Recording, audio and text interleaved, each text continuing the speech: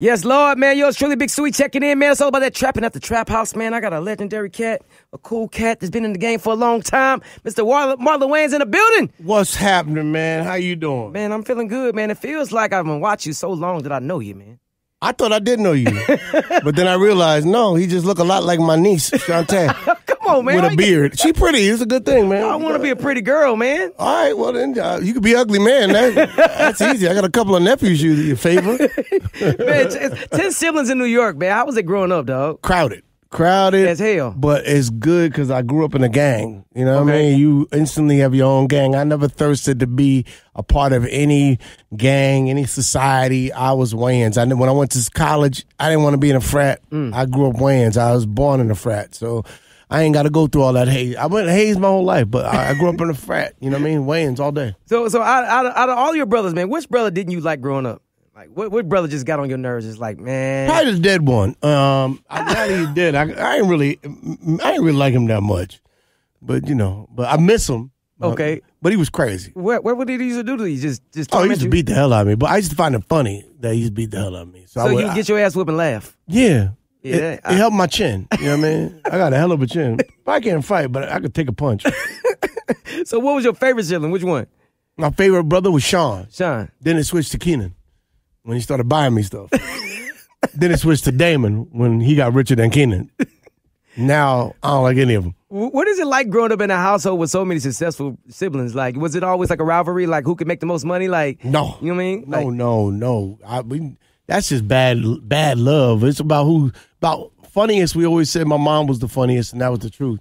And we don't compete against each other. Sometimes we be on stage, or we'll crack a joke, or we'll be writing a scene, and we'll try and top the joke. But it's friendly competition. You can't have that kind of bad energy in your family. My mother, when we used to argue or fight, she'd make us kiss in the mouth. And yeah, that's awkward.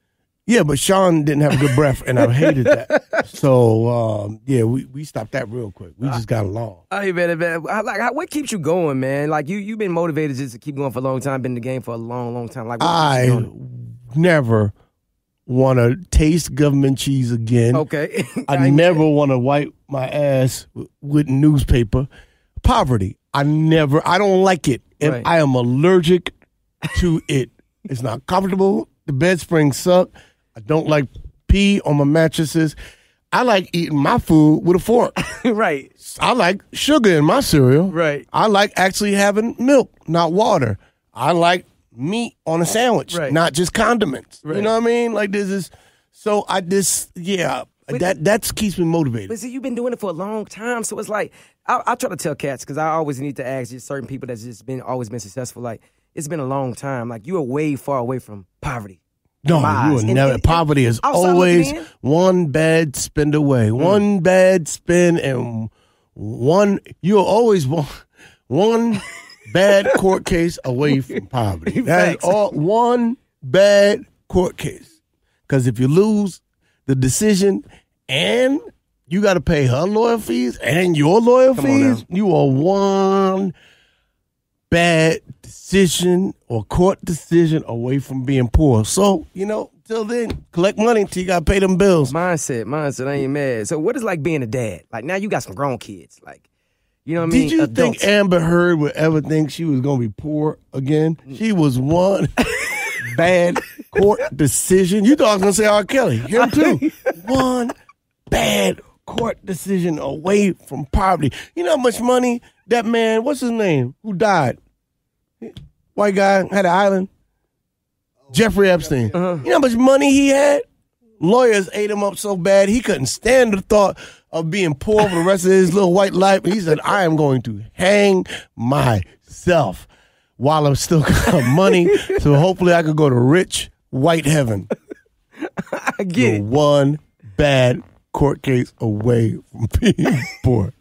I'm not mad. I think I'm gonna lock that and make sure I lock that in. You better lock it in. Stay you focused. Better lock it in. So my fatherhood, man, what is it like, man? Now that you got grown kids, I'm a girl dad. She 12. Oh, you about to go through it. That's what I'm trying to say. Give me some advice, man. Don't be tight. Okay. You already tight. Look at your knuckles is all. Calm down. She gonna be all right. Just trust your instincts. It's gonna happen. Things gonna happen. Right. Best thing my daughter ever said to me was, "Hey, Dad, I'm gay." I was like, "Bet, bet." I ain't gotta worry about no finger thangins and all them little crusty boys. I ain't got to worry about nothing. You know, I'm like, Dad, I'm going out with my girl. Enjoy. Y'all need money? Right. How many days you want to stay out? I ain't got no beef. Like, my son, he cool as a fan. That's what you messed up. You had the Y sperm or the X? I got 2 boys, too. I got a girl and a boy. How old's your boy? My boys are 6 and 3. You got a long time to wait till it get fun. That's what I'm trying to say. See, my son is fun right now. He 20. He be in my DM. He be in my girls be hitting me up like, can you tell your son stay out my DM? I'm like, here you go again. I don't be in your girl DM. Stay out of mine. She 40, son. I don't know, Dad. I know, because I don't like 40 either. But she look young. HBO Max, man. Yeah. You the move. Did you switch the stars? They ain't come with that check or something? What's going on? Actually, they changed. I keep getting caught up with the executives in charge change because the industry's changing so much. And so, you know, to be fair, I'm actually very grateful to Warner Brothers and HBO Max. I thought that they handled it appropriately. I thought that Susanna Marcos was a mensch. You know what I mean? They could hold on to your show and be like, no, we want to do it here. Right. We want to do. And they were gracious enough to allow it to be like, yo, it's not going to be on our platform. Our agendas change. And they allowed us to go to a platform like Stars that really wants it. And, you know, one man's trash is another man's hit show. So let's go Stars. You're damn right. So tell me about this birthday party, man. I was looking on Instagram, man. The groove was, come on now. Looks like the party was amazing, bro. Marlon's Groove. Tell me about it. Looked like a good time to me. I ain't had no party. Shit me. I seen it on Instagram. I ain't have no party. That was a get-together. That was a gathering. A gathering. You get to my age, you don't have parties. You have gatherings. So I was at gathering. Parties man. have drugs. We had a gathering. Parties have inexpensive liquor that get you really drunk and make you throw up. You had a gathering. Parties, people spill things. I had a gathering. Okay. And my gathering was swell. I gathered a lot of beautiful people all around, and we had cocktails, and we had a great time. And then I had a family day. I had a weekend of parties. And I didn't realize how loved I was until, like, my family was making me a guest list for a party they was going to throw me. Uh-huh. And the guest list was weird. I was like, yo, let me see that. And they had, like, people I knew my whole life and like, my friends that I'm cool with in the industry. And then, like weird people from my family. I'm like, you can't put us all in one. Like, it's too much. It's like I look at the guest list and it'd be like Uzi Vert and Baby Ivory. I'm like, why are these super Nas and Aunt Pauline? Nas would never party with Aunt Pauline. So I do make it 3 different parties. I ain't mad, man. So one more last question, man. What would you tell some of the young cats, up and coming actors and, you know what I mean, like directors out here? I'll tell anybody trying to be successful, find something you love and do the work. That's all. Do the work. Let nobody tell you how big you're going to be. You have to dream outside your own skin, outside your own thoughts, outside your own fears. And as long as you're willing to do the work, you can accomplish it. Everybody thought Kanye was crazy. Like, I'm a billionaire. You don't understand. I told Steve Jobs. Right. That man bet on himself. Facts. He knew what he was. Come on now. Now who's crazy? Sometimes you ain't crazy. They just want you to think you crazy because you just believe in yourself. You got to believe that you that dude. You got to believe that you are ultimately a visionary.